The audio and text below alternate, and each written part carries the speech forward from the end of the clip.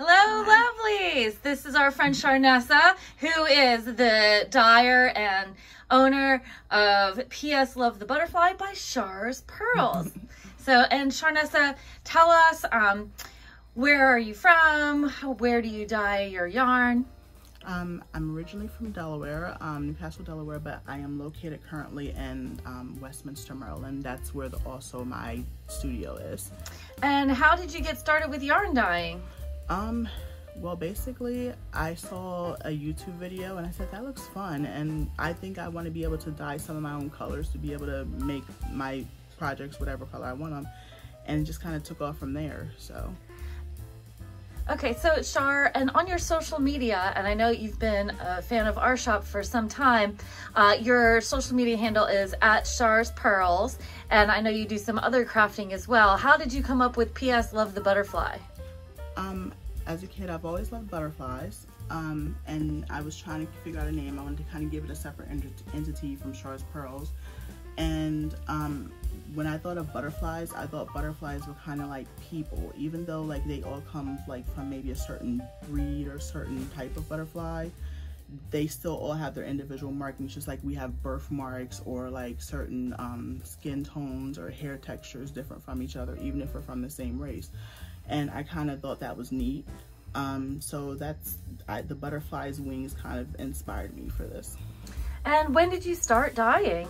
I started dyeing about a year ago, kind of around, I say, January of last year. Mm-hmm. And where do you get your color inspiration? Ooh, a little bit of everywhere. It originally started out with the butterfly. I kind of went with butterfly themes, so a lot of my earlier yarns are named after actual butterflies and dyed to match actual butterflies, like Morpho and purple stained dagger wing. But literally everywhere. This collection in particular is more inspired by the beach. A lot of more beachy colors. The boardwalk, flowers, some of them. Just summer in general, since I'm doing also a lighter weight yarn this time. Well, excellent. And what other type of crafting or making do you do? I do spinning. Do you just mean aside from yarn or just period? Aside from dyeing, what else are you making? Oh, wow. I'm a baker. I like to draw. I paint. I do a little bit of everything. I'm just a crafter at heart, an artist at heart. And you enjoy knitting and crochet too? Yes, I'm more skilled in knitting. I feel like I have more love for that, but I want to get back into crocheting because that was my first love. That was what my mom first taught me, so I would love to kind of expand that eventually. I hope to expand. I hope to not only just be in Maryland, I hope to also expand out to Delaware and Pennsylvania and the surrounding states. I hope to be able to even ship cross country eventually. That's awesome. And I know you've got a variety of yarn bases in the show this time, which is really nice because folks can see, you know, how the colors work up on different types of fiber. Do you have a favorite? I think I do. Like, I think my favorite probably is Shar's January, just for the simple fact that purple's my favorite color. And I think that's this one, right? Yes. So that one is your favorite. And then do you have a favorite base, like a favorite yarn base to work with? Honestly, I don't. I love all bases.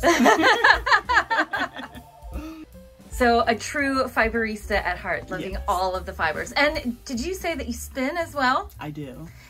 I have a kiwi at the moment. I'm hoping to get a second one, more like the older style. That I know I don't really need another spinning wheel, but I just love the art piece behind it. They're beautiful to look at.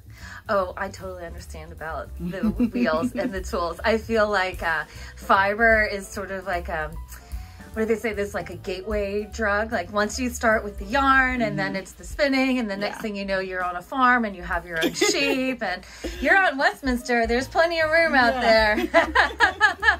Well, thank you so much, Shar. Thanks for coming in. And being on our YouTube channel. Thank you for having me. I really appreciate it. You're welcome. And I know we all are looking forward to seeing like how your colorways change and progress over time. Definitely. And we certainly look forward to having you at our shop again. Yeah, thank you for having me again. You're welcome. And thank you everyone so much for watching. Don't forget to like, comment, and subscribe. And happy stitching!